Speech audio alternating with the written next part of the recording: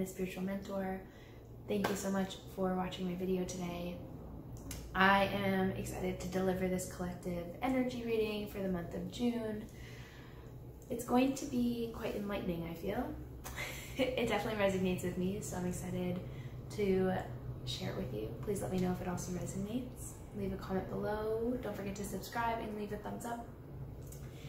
The message for the month of June is very much surrounding being able to take action towards the things that we had set intention towards in the eclipse season. So back in July, early July into May, July, something special about July.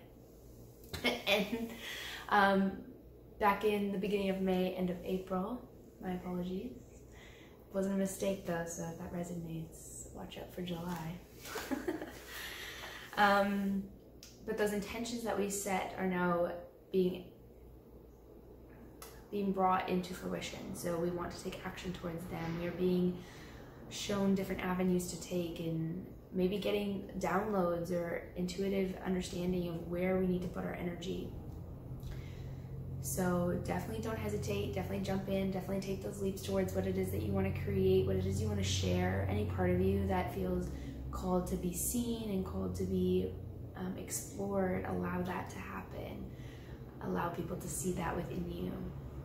Be adaptable to the change that is happening. Know that it isn't all going to happen at once. It could be gradual. And even when we do have these massive shifts happening internally, we do have to be patient with ourselves and allow our external reality to catch up.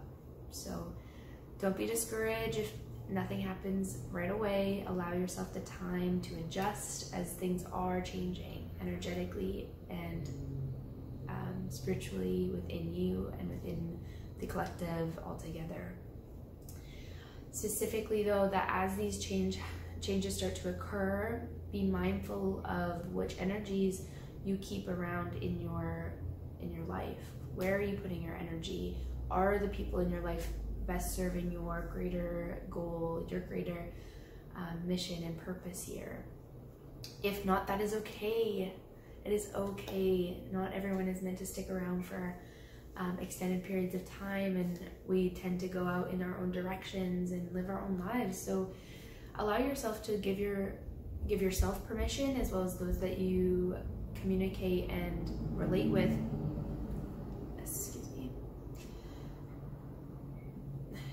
Extend that permission to allow energetic ties to be released, to let go of certain situations, of certain people. It's very much around, the month of June is very much surrounded around where your energy is going and how are you creating this life for yourself. And yeah, that's kind of what I'm getting at the moment. Anything else? Spirit, anything else? Have fun. I'm just hearing have fun with it. Remember that our creations, we're moving into this collective understanding that we don't have to work to be happy. We can be happy while we work. If that resonates, take it. We don't, if I can extend on this a little further, we don't have to work as a means to an end. Our work can be our passion. Our work can be us. Healing ourselves, focusing on our own inner work, and extending that into how we can serve the collective is what we call on earth work. Okay. I will pull, I'm feeling called to pull a tarot card, I think. Let's see what comes up. This is the Lightseers Tarot deck.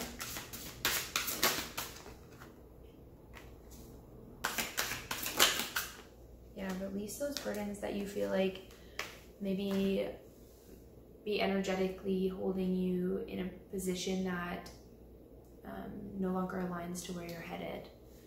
So take those things. That was the 10 of Wands came out.